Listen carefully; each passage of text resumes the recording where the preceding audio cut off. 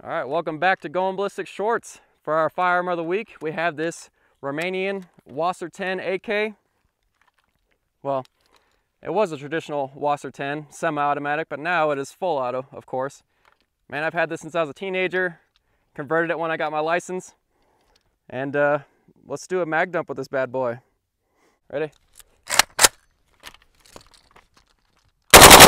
Jeez. Man, that recoils a lot.